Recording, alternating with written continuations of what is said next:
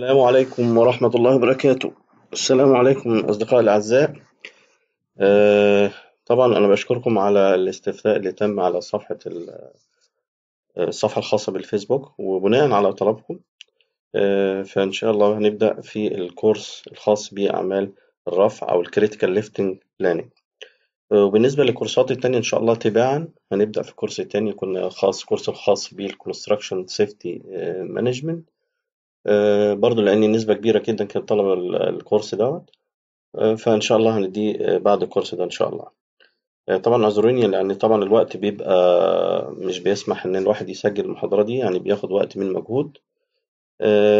فإن شاء الله ربنا يقدرني إن أنا أفيد كل الناس بأي معلومة ممكن تضيف لهم جديد. هو الهدف من الكورس دوت زي ما انتم عارفين هو مجاني وليس ليه هدف ربحي، لكن هو مساعدة كل من هو جديد في المجال الخاص بينا ك HAC، يعني مش أكتر من كده. أنا عارف إن في ناس كتيرة ممكن أخدت الكورس ده وإن عندها خبرات أكتر، بس إحنا بنحاول نفيد أي حد ولو بمعلومة بسيطة إن شاء الله تنفعه في مجال السلامة أو كمشاركة لينا جميعا. ولو في أي حاجة إن شاء الله نتناقش فيها في التعليقات في الكورس. طب نبدأ مع بعض كده سريعا على الجزء الأول. بداية الكورس هو طويل جدا، الكورس فعلا طويل، فعشان كده مش هينفع يتحط أو يترفعه على فيديو واحد أو اتنين أو تلاتة، ممكن هقسمه لخمس أو ست أجزاء. فهنبدأ إن شاء الله، يعني تابعونا كده يوميا، كل يوم كده هيبقى فيه جزء، كل ما أسجل جزء هرفعه خاص بالكورس. هو الكورس عموما بيتكلم على عمليات الرفع والمعدات الخاصة بالرفع. فالمحاضرة دي هتكون مقدمة كده على الأهداف الخاصة بالكورس دوت، أو إحنا هندي إيه في الكورس ده، مع جزء خاص بالإنسبكشنز بتاعت معدات الرفع. إحنا هنتكلم هنا في الكورس دوت أو المحتويات الخاصة بالمحاضرة دي أو الكورس عموما أو الدورة دي زي ما نسميها، على البريتش ستاندر الخاص بعمليات الرفع، يعني القوانين الأوروبية والبريتش ستاندرز الخاصة بعمليات الرفع ومعدات الرفع. طبعا هنتعرف على قوانين التي تحكم أو قوانين السلامة والصحة المهنية. إيه هو القانون اللي بيحكم العملية دي أو عمليات الرفع. هنتعرف على معنى lifting equipment، يعني إيه كلمة lifting equipment، ويعني إيه lifting accessories أو معدات رفع. يعني إيه معدة، في فرق بين معدة رفع وفي فرق بين معدات الرفع أو بنسميها أدوات الرفع اللي هي الأكسسوارز، زي اللي هي الريجرز اللي هي السلنجات والإقفال. دي كلها هنعرف التعريف، هنعرف الفرق بين دي ودي. يعني إيه كلمة equipment؟ ببساطة شديدة يعني الليفتنج equipment هي المعدة اللي برفع بيها أي حمل أو أحمال، زي الكرين مثلا أو الفورك ليفت. لكن الأكسسوارز هي الرابط اللي بيربط المعدات بالحمل اللي انا عاوز ارفعه او الطرد اللي انا عاوز ارفعه، فسميها lifting accessories او lifting gears او ادوات الرفع. هنتعرف على قوانين الخاصة بالرفع اللي هي lifting operation and lifting equipment regulations بنسميها اللولر. وهنتعرف حاجة ثانية اسمها البيور اللي هي provision and use of working equipment. دي كلها منظمات او regulations خاصة بالرفع. وهنبدأ نخش تباعا كده بقى الريكواير، متطلبات الفحص لمعدات الرفع أو الفحص في عمليات الرفع عموما، سواء اوناش أو ايراد. وهنعرف الستاندردز اللي هي البريتش ستاندردز وأرقامها، قوانين الستاندردز وأرقامها. المسؤوليات، ومهمة جدا أوي الجزء ده يا جماعة، اللي هو نتعرف على مسؤوليات ودور كل من هو بيشارك في عمليات الرفع، سواء الابوينتد بيرسون أو نسميه تشيف ريجر انجينير أو ليفتنج انجينير، والكرين سوبرفايزر مشرف الونش، والكرين اوبريتورز والريجر والسلينجرز. كل الناس دي هنتعرف عليهم، والشروط و الكواليفيكيشنز بتاعت الناس دي اللي هي الخاصة في عملية الرفع. برضو هنعرف أنواع الكرينز بأنواعها، سواء موبايل كرينز أو فيكسد كرينز، والأنواع الخاصة بيها، وكل مكونات كل ونش، وإزاي أفحص كل ونش. وهتكلم على حاجة تانية مهمة جدا اللي هي الريتد كاباسيتيز أو الكاباسيتي بتاع أو اللي هي الحمولة الخاصة بتاعت الأوناش، واللود تشارج وجداول الأحمال، وإزاي أحسب جدول الأحمال. وازاي اعرف اعينه او اعمل كونفجريشن، وده طبعا بحتاجه جدا لما باجي اعمل خطه رفع.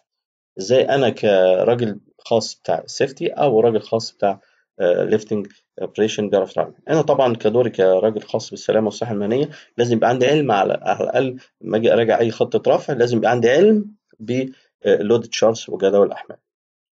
جزء مهم جدا الاحمال نفسها، الويت نفسه، الوزن. في طرق لحسابه، يعني في اوزان عندي، في انواع كتيره من الاوزان. يعني في عندي حاجه بنسميها الكالكوليتد ويتس، اوزان محسوبه، وفي استيميتد متوقعه، وفي مانيفاكتشر جاي كده بوزنها معروف، وفي اللي هو الايه الكالكوليشن. يعني بحسب لو جالك مثلا حمل على هيئه معد ميتالز وشكل كيوب، اقدر احسبه ازاي ده كان شكل منتظم او شكل غير منتظم، ازاي اعمل له توقع استيميشنز، وايه هي العوامل او الفاكتورز او نسب الامان اللي بضيفها في حسابات الاوزان دي. الجزء الثاني اللي بعد كده في الكورس هنتكلم على الوايرات والسلنجات او الليفتنج اكسسوارز، وهنتكلم على حسابات الزوايا بتاعتها وحدود الامان الخاصه بيها والشهادات الخاصه بيها والشهادات المعايره والزوايا، زوايا الميل، وازاي اعمل لها انواع الربط اللي هي بنسميها التشوكر او الباسكت، او كل ده هنتعرف عليه ان شاء الله في خلال الكورس. ونتعرف على السلينجز والتكستايل سلينجز والبيبنج سلينجز وكل انواع. برضه هنتعلم ازاي نقدر نطلع العيوب والديفكتس اللي موجوده في الوايرات، سواء الوايرات او الليفتنج اكسسوارز او في الويندوز كانسبكشنز. يعني سواء الحاجات اللي هي بتبقى مصديه، الحاجات اللي هي معوجه، الحاجات اللي هي خلاص حصل لها بريكنج، اللي هي الحاجات كلها انسيف. وفي نهايه المحاضره ان شاء الله هناخد اكزامبل ازاي نعمل خطه رفع، وايه هي خطوات خطه رفع او متطلبات خطه الرفع، و ازاي نراجعها كمسؤولين السلامه والصحه المهنيه. انا الموضوع هنا يا جماعه خاص بجماعه السلامه والصحه المهنيه، وليس هو خاص بالناس الرفع، لان ايه الموضوع انا بندي فكره عامه بس مش اكثر. لكن المحاضره او الكورس ده كورس كبير جدا وتخصصي، يعني مش انصح ان اي حد عاوز ياخده في مكان ايه في سيرتيفيكيشن. انا عن نفسي سيرتيفايد في الكورس دوت واستفدت منه كتير جدا. طيب بداية بقى نبدأ المقدمة بتاعتنا الخاصة بالكورس. في حاجات احنا المفروض قبل ما نقوم بعمليات الرفع او نبدأ في الكورس بتاعنا، في حاجات لازم نعرفها او نصوص لازم نعرفها. اول حاجة لازم ابقى عارف يعني ايه safe use of work equipment، يعني ايه بستخدم المعدات بتاعتي بامان وارجع ليها ازاي. انا ما ينفعش اجيب ونش كده واقول شغال وارفعه من غير ما اعرف ايه هي اشتراطات السلامه والخاصه بالونش دوت. الونش ده لازم اعرف ايه هو الاستخدام الامن ليه او معده الرفع دي. هي حاجه كلها هنلاقيها في المانيوال والسيف وركينج بروسيدرز والحاجات اللي هي الايه موجوده في الكرين نفسه. او لازم اتعرف على المانجمنت او الاتش اي سي مانجمنت سيستم، اللي هو في مجال العمل او قانون العمل الخاص بالسلامه والصحه المهنيه. قانون العمل اللي بيحتوي على او بينص على سلامه المعدات، اللي هو قانون، طبعا هنتكلم هنا عن القانون اللي هو قانون السلامه والصحه سنه 1974، اللي بينصصه او بينصص على اللي منه جزء منه خاص بعمليات الرفع او معدات الرفع. قوانين السلامة والصحة المهنية واشتراطات ومتطلبات السلامة والصحة المهنية، كل دي حاجات لازم أكون أنا عارفها كراجل سلامة وصحة مهنية أو راجل في صحة. طيب إيه المرجع ليا بقى أو قوانين مرجعية ليا لتحكم لي الموضوع ده كله الخاص يعني. طبعا زي ما قلت المرجع الأساسي ليا عندي هنا قوانين السلامة والصحة المهنية، القانون رقم 1974 سنة 1974 الجزء الثاني. الجزء الثاني في القانون ده بينص أو بيتكلم عن حاجتين مهمين جدا خاصين بعمليات الرفع. حاجة بنسميها البيور وحاجة بنسميها اللورر. يعني إيه بيور؟ يعني إيه لورر؟ طبعا هنترجمها لكم. هي معناها بروفيجن. البيور معناها البروفيجن and use of work equipment regulation، اللي هي القوانين الخاصة باستخدام معدات المعدات عموما، المعدات وإمداد المعدات. دي القوانين دي كلها بتحكم عملية إمداد المعدات أو استخدام المعدات في خلال المنصوص قانون. وفي قانون تاني أو قوانين تانية خاصة بعمليات الرفع نفسها بنسميها اللولر، اللي هي lifting operation and lifting equipment regulations. احنا لو جبنا القانون ده يا جماعه، جبنا سيكشن 2 اللي عاوز يقرا يخش على اللي عاوز يقرا عن او ياخد فكره عن او يقرا القوانين الخاصه بعمليات الرفع واستخدام معدات الرفع، يخش على اللغه. طيب كل المعدات عموما اللي هي الورك ايكويبمنت عموما هيخش على البي ار. طيب تحت المعدات هنلاقي في حاجه اسميها كود اوف براكتس. كود اوف براكتس اللي هي الممارسات بقى والستاندرز، وايه اللي بيحكم القانون ده، زي ما بنقول عليه احنا بنقول عليها القرارات للقوانين، لا هي دي بقى ايه، اعمل لها بريك داون او تقسيمه لكل المعدات. هنلاقي حاجه كود اوف براكتس للبيور، وكود اوف براكتس للليفتنج ايكويبمنت انجينير اسوسيشن، ودي اللي بنقول عليها اللي هي سمعنا الموضوع ده كتير، اللي هي وكود اوف براكتس لللولر اللي هي الليفتنج اوبريشن اند ليفتنج ايكويبمنت. تمام. وهنتعرف برضو في خلال القانون ده على حاجتين اللي هو ال HSC Management System والappointed person. الappointed person ده هو الشخص المسؤول عن عملية الرفع عموما، هم بيسموه دايما lifting appointed person، أو ممكن يسموه اللي هو الايه lifting engineer أو chief rigger engineer. طيب برضو لازم نتعرف على legal sanctions أو legal sanctions دي اللي هي العقوبات القانونية. زي ما احنا عارفين كده، أي حوادث بتحصل في مجال العمل بتتعرض لحاجتين، يا إما قانون مدني يا إما قانون إيه جنائي. وقانون المدني دوت بيتعامل مع الدمج والتلفيات والممتلكات، ولكن القانون الجنائي بيتعامل مع قدر الله الوفيات ومسائل التعويضات ومسائل ايه الاصابات، وده بينتج عنه طبعا في الغالب عمليات السجن او الغرامات او المخالفات، يعني بيكون في سجن وفي غرامات ماديه وفي حبس يعني. لكن بالنسبه للاصلاحات والدمج والتلفيات ده بنتعرض بيه للقانون الجنائي. يعني ادي مثال، مثلا لو عندي حادث او بنسميها جريمه حادث سياره، جريمة الحادث السيارة دي طبعا في وفيات، فالجريمة نفسها أو حادث السيارة نفسها فدي تعتبر إيه قانون جنائي. لكن السيارة والتأمينات والإنشورنس والتعويضات الخاصة بالسيارة بس أبرها إيه قانون مدني. ده هو الفرق بين الحاجتين. طيب بالنسبة للسيفتي يا جماعة، أي حوادث في السيفتي بنعتبرها كريمنال لو أو قانون جنائي. أي حوادث بتحصل في مجال العمل وخاصة بالسلامة والصحة المهنية فبتعرضك على طول للقانون الجنائي.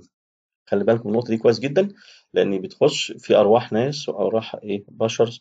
وطبعا مؤخرا بيتم عقوبات برضو مسؤول السلامة والصحة المهنية نتيجة الإيه الإهمال أو عدم تطبيق اللي هي القوانين الخاصة بالسلامة والصحة المهنية. طيب صاحب المنشأة أو المنظمة لازم يكون عنده مانجمنت سيستم، أو نسميه إنه قلنا إيه طبقا لقانون العمل 1974 لازم يبقى فيه SMS أو سيفتي مانجمنت سيستم بيحكم كل قوانين العمل الخاصة بالموقع أو المنشأة.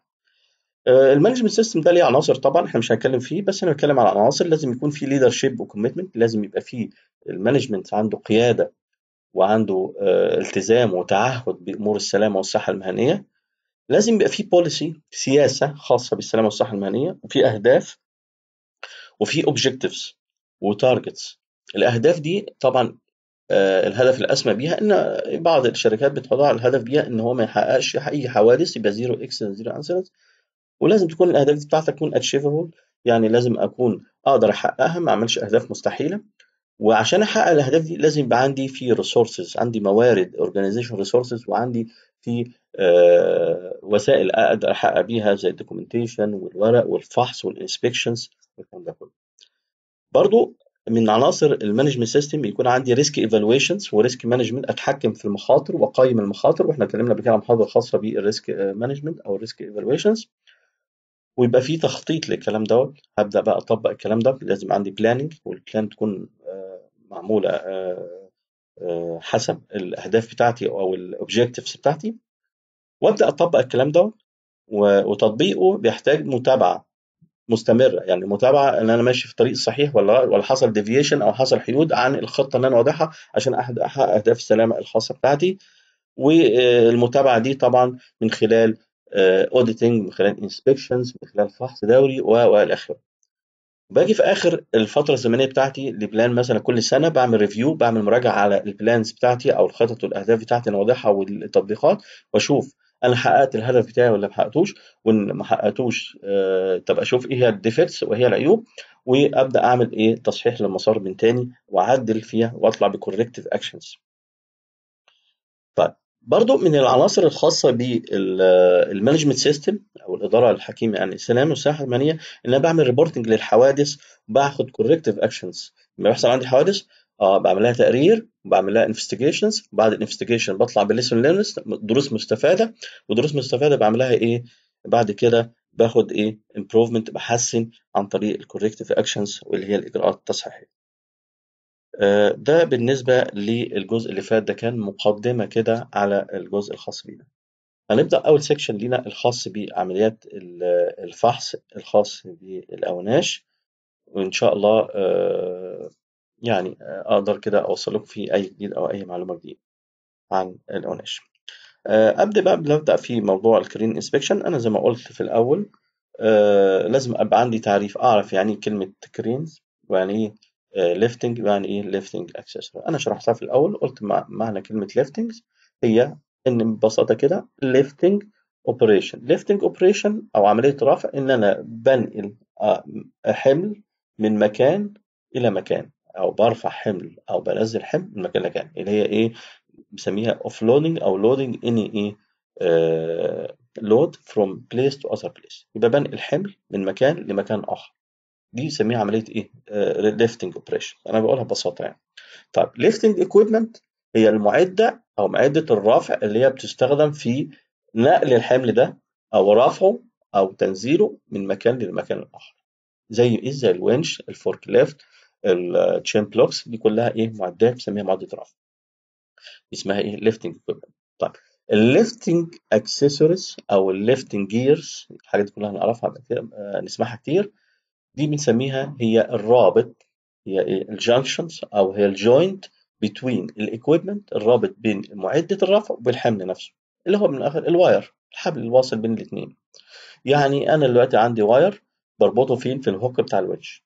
الهوك بتاع الونش ده انكلودد في الونش، ده يعتبر من الاتنين. بربطه في الواير وبربطه فين؟ في الحمل. فده بسميه الليفتنج اكسسوري. ده كان الفرق او التعريف الخاص بالجزء. طيب الاوبجيكتيف بالاولاني او الهدف بقى في الكرين انسبكشن، هنتعلم ايه في موضوع الكرين انسبكشن هنا طبعا، او ليه احنا بنعمل انسبكشنز. ده عشان نقدر نقوم بعملية فحص ذاتي للأوناش بتاعتنا في السايتس. احنا طبعا عندنا يا جماعة مواقع الإنشاء بتبقى مواقع مليئة بالمعدات وأعمال مستمرة، ويوميا محاطة بالمخاطر، فبيجي لنا كل يوم معدات جديدة ومعدات قديمة، معدات مستخدمة قبل كده ومعدات غير صالحة للعمل، معدات صالحة. فالراجل الخاص بالسلامة والصحة المهنية لازم يبقى عنده دراية مع الراجل أو الشخص المسؤول بعملية الفحص، سواء من الصيانة أو الميكانيكال، بعمليات الفحص بتاع الونش. فإحنا في الجزء ده أو الأوبجيكتيف ده الجزء الخاص بالونش هنعرفه إزاي إيه الحالات أو الإليمنتس اللي هو يبص عليها كفحص للكرين أو معدات الرفع. طيب برضو الانسبكتور أو الفاحص لازم يعرف إيه هي الهازارds أو المخاطر اللي ممكن يتعرض ليها الكرين أو الموجودة في الونش، وإيه الكوركتيف أكشنز والديفكتس والهازارds الموجوده في الكريم. لازم عينيك تجيب الكلام ده كله، ده برضو الهدف. برضو كمسؤوليه لصاحب منشأة، اي صاحب منشأة او صاحب او مدير موقع عليه مسؤوليه تدريب الناس بتاعته. تمام، فالكورس ده يعتبر نوع من انواع التدريب والتوعيه ليهم للحد من المسؤوليه الخاصه لهذا صاحب الايه المنشأة. طيب ليه احنا بنعمل انسبكشن للكرينز؟ ثلاث حاجات او ثلاث اسباب.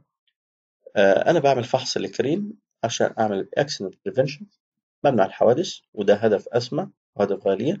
أوناش كتيرة جدا بتدخل في تليك زيت في الونش، الأول تريجرز فيها ديفكتس، الصواني بتاعتها بايظة، البومة يحصل ستراكشر فيلير، الكرين يتقلب. كل دي حوادث بتحصل نتيجة إيه؟ لاك اوف انسبكشنز. احنا دايما كل ما بنيجي نعمل انفستيجيشن للحوادث نلاقي معظم الايكويبمنت دي لاك اوف انسبكشنز، ونلاقي الكيرف بتاعها عالي جدا، دي نقص في الايه الفحص، او لاك اوف مينتنس. كل الكلام ده نتيجة الفحص. فدي أول حاجة أو أول حاجة بعملها أو أول سبب ببدأ أعمل بيه inspections أو فحص للأوناش اللي هو إيه؟ accident prevention.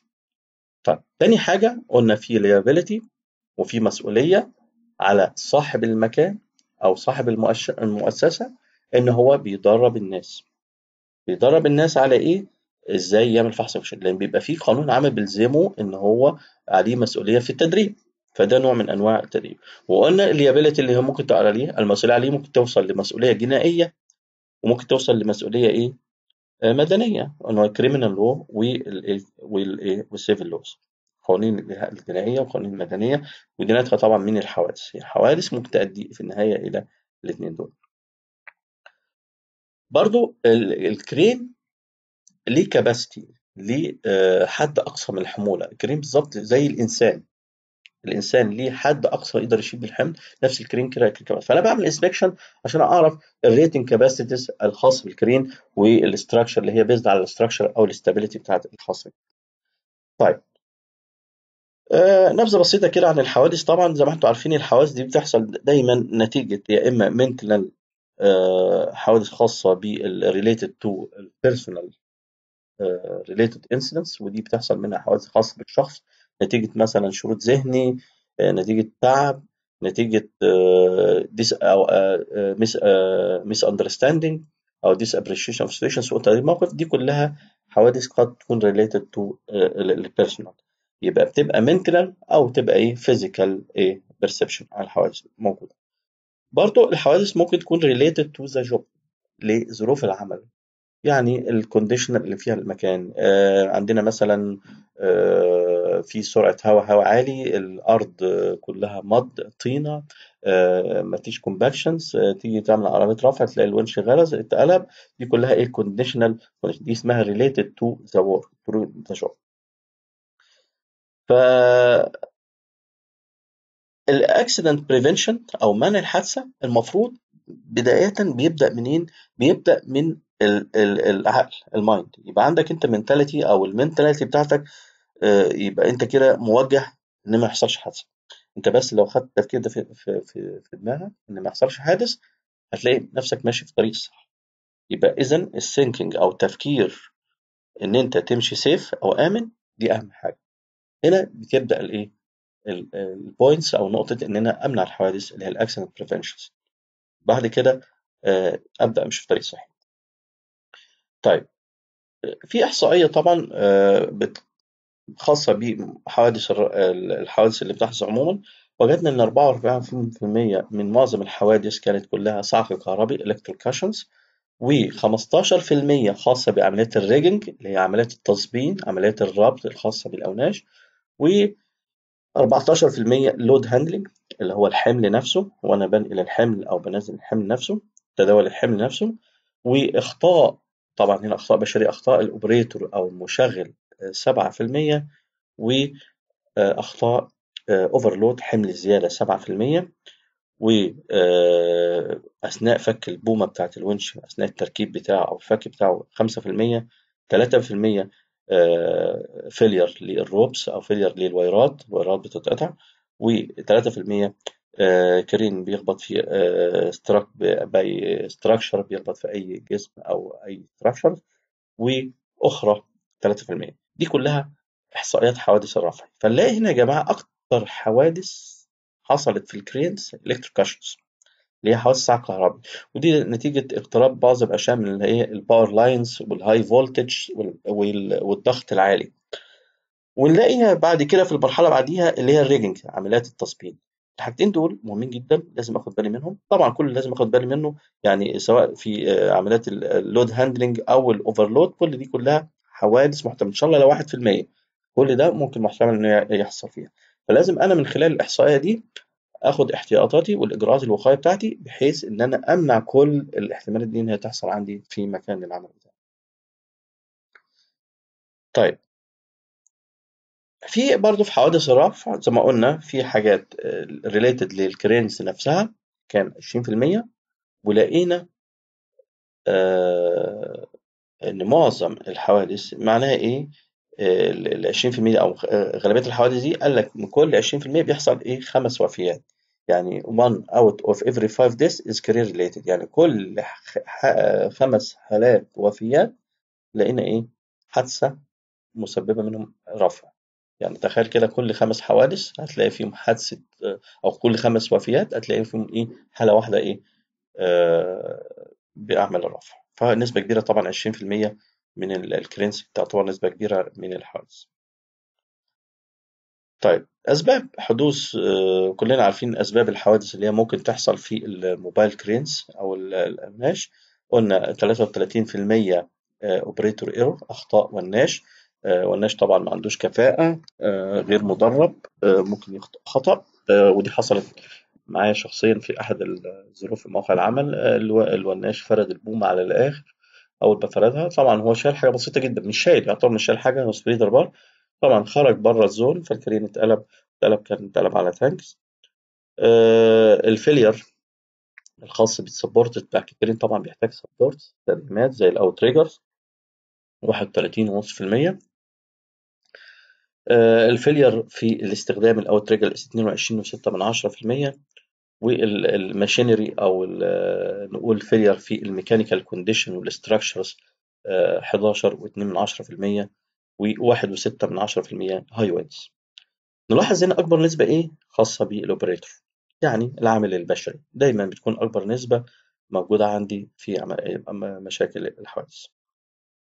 طيب، واحنا قلنا الحالة الثالثة بقى اللي هي الليابيليتي، والليابيليتي اللي هي المسؤولية الخاصة بصاحب المنشأة، إنه ممكن يتعرض للقوانين الميدانية أو الجنائية أو القوانين المدنية. مش هنتكلم فيها تاني لأن احنا اتكلمنا فيها قبل كده.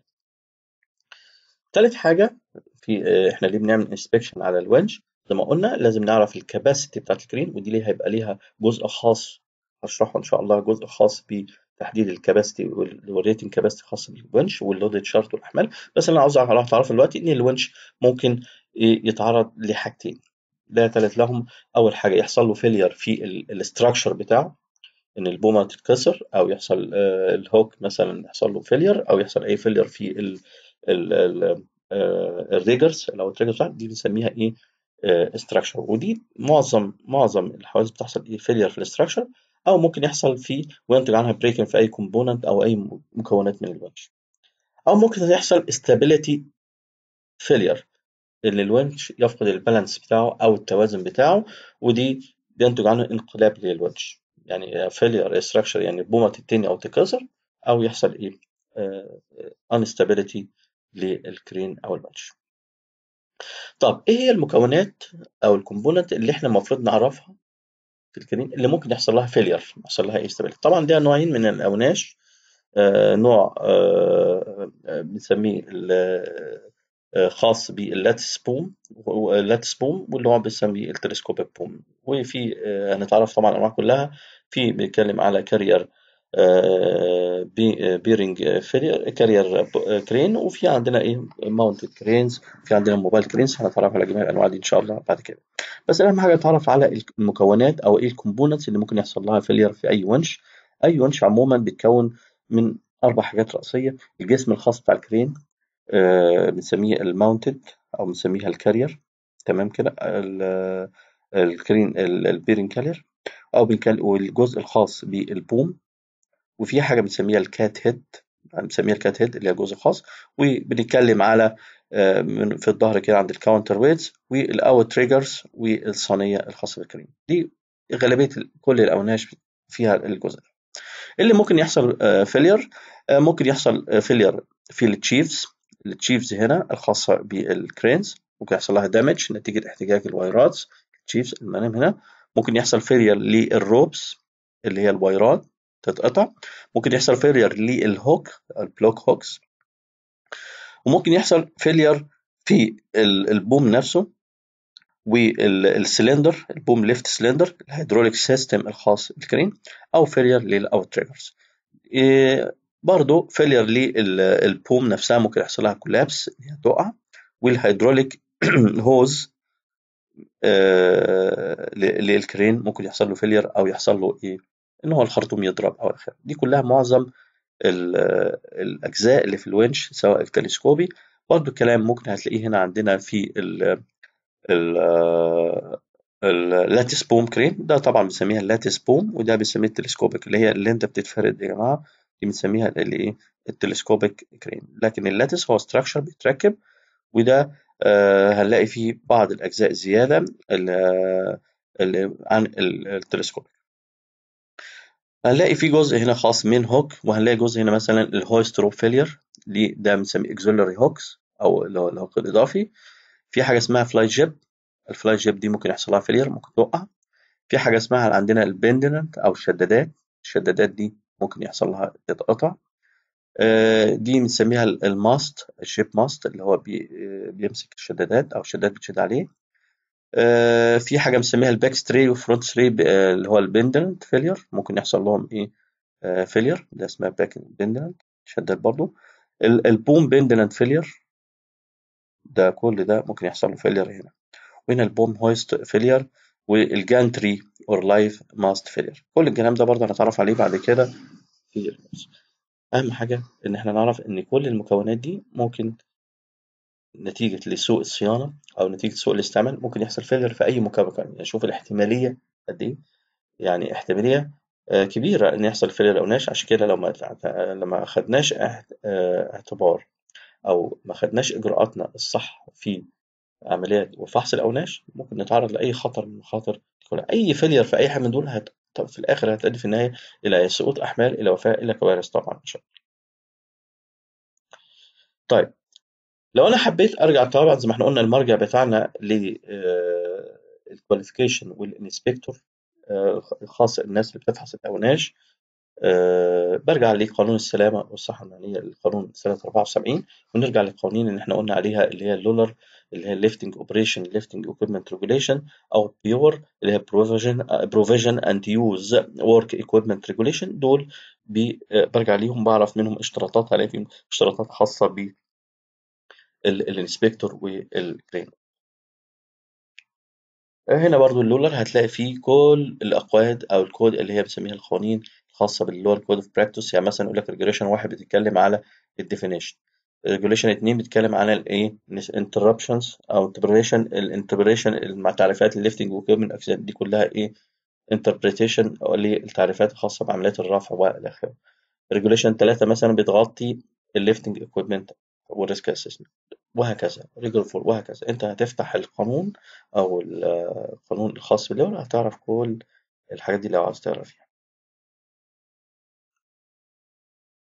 ونفس الحكاية البريتش ستاندر، البريتش ستاندر طبعا عندنا في البريتش ستاندر في جزء بيتكلم على اللولر والبيور، برضو لو فتحته هنبدأ طلع منه قوانين خاصة بالبريتش ستاندر، البي اس 7 121 واحد لغاية 10.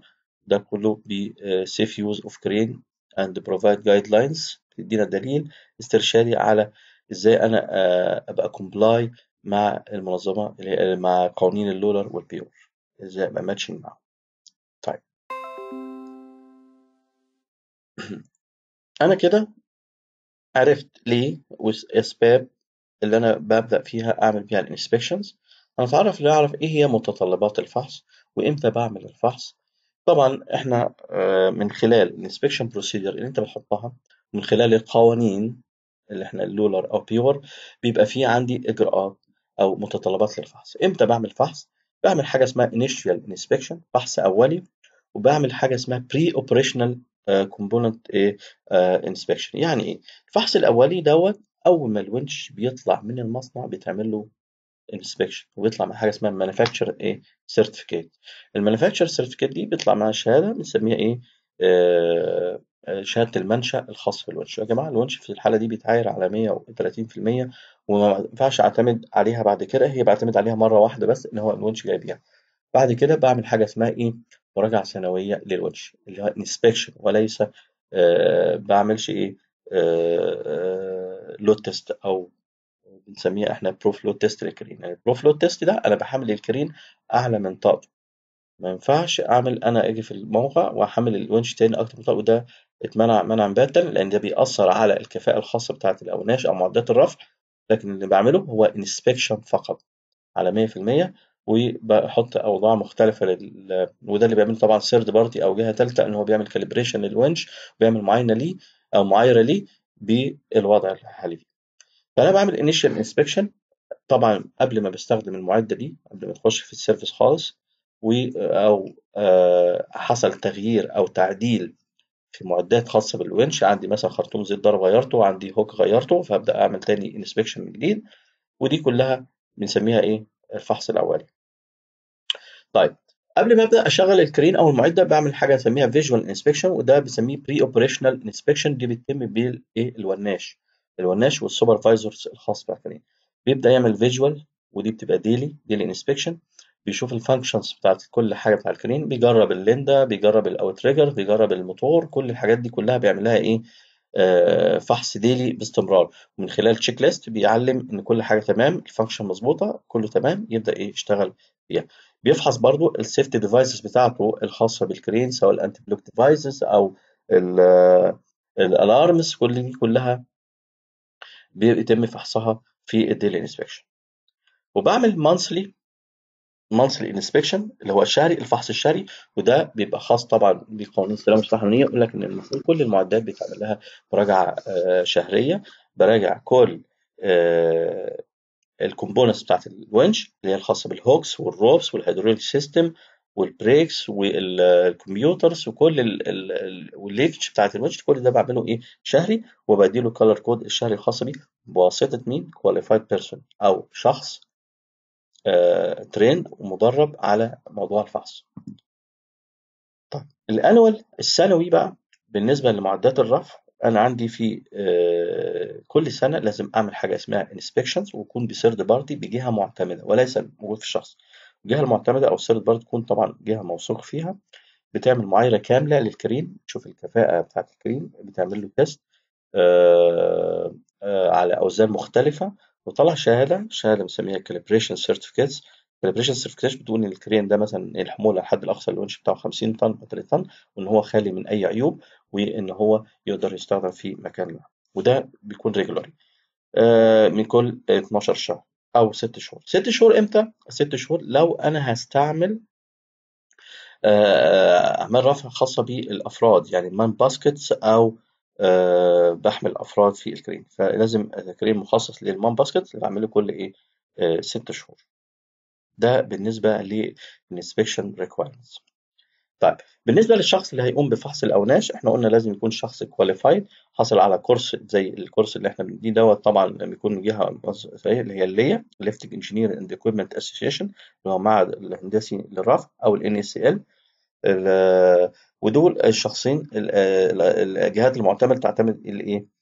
الاشخاص الخاصين بالرفع، اللي هو الليفتنج انجينير او بنسميه الريجر، في بعض المدارس بتقول ريجر 1 ريجر 2 ريجر 3، وبياخد شهادات خاصه بيه، وبيعتمد كليفتنج انجينير.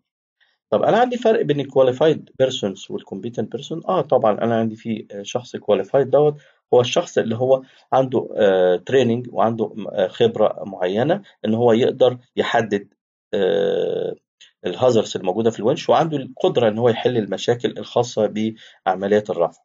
لكن الكومبيتنت بيرسون ده راجل واخد كواليفيكيشنز معينه وعنده شهادات و كواليفايد من ثيرد بارتي، ويقدر يحدد الهازارds الموجوده في الترين ويقدر يحلها، ويدي ريكومنديشن كمان بالتصحيح، ويعمل اليمينيشن للمخاطر. ده الفرق بين الايه؟ الشخصين الموجودين عندي. اتكلمنا طبعا عن الانسبكشن فريكونسي، انا اتكلمنا مش هتكلم فيه تاني، اللي هو الريجولار بتاعت الانسبكشن. قلنا انه ممكن يبقى ديلي، ممكن يبقى مانثلي، ممكن يبقى ايه؟ ييرلي، حسب قلنا ديلي بواسطه الاوناش والاوبريتور او اشخاص الخاصه طبعا بتوع السيفتي. بتاع السيفتي ده يوميا لازم يبص على الونش، يبص على الاوت تريجرز اللي هي الركايز، يبص على البومه، ده يوميا. وقلنا بيبقى فيه انيشال انسبكشن اول ما بيخش مكان العمل، يتم فحص المبدئي، بعد كده بيتم فحص ايه؟ شهري، في حاله لو حصل تغيير. انا بس بنضيف حاجه في حاله حدوث الحوادث لا قدر الله للاوناش، بيتم طبعا ريزيوم للونش او تصحيح للونش، ببدا اعمل له معايره من جديد وفحص تاني من جديد بواسطه ايه؟ ثيرد بارتي. وبعض الاوناش زي اللاتس سكرينز بفك البومه بتاعتها وابدا اركبها تاني. طب فك والتركيب دوت بتطلب ان انا اعمل له معايره تاني واعمل له فحص تاني للونش، بعمل فانكشن تيست وبعمل ايه؟ كاليبريشن للكرين السنوي. ادي ايه زي ما قلنا initial وبري اوبريشنال ومانثلي وانوال انسبكشن. الجزء الخاص في الشهادات المعايرة، هنلاقي يا جماعة في شهادة المعايرة هتلاقي في الشهادة مكتوب كلمتين، يا شال أو شود. طبعا كلمة شال دي معناها كلمة إلزامية، ولازم إن الرولز اللي هي ذكرت في الشهادة إن هي بتتعمل، يعني indicate إن الرولز هي mandatory وإلزامية. should دي هي recommended، يعني إيه يوصى بها، وهي طبعا إلزامية بس يوصى بها وليست أكثر شدة من كلمة شال. ما بلاقي في الشهادة يقول لك مثلا الونش ده لازم يتغير، لازم يقف ما يشتغلش خلاص، لكن should هنا إيه ممكن يوصى إن هو يشتغل، لكن بتوصية إن هو مثلا يتعمل له إيه تشحيم أو تزييد كل إيه كل فترة. فدول كلمتين مهمين جدا لو لقيناهم في الشهادة الخاصة ب الكرينز.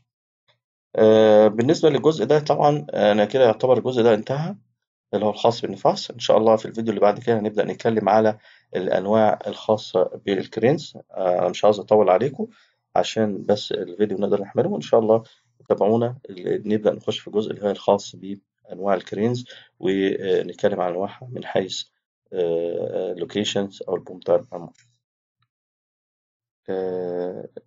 ننتقل كده بقى إن شاء الله، أشوفكم بقى إن شاء الله على خير على الجزء اللي بعده مع التايبس أوف كرينز أو نوكيوز. والسلام عليكم ورحمة الله وبركاته.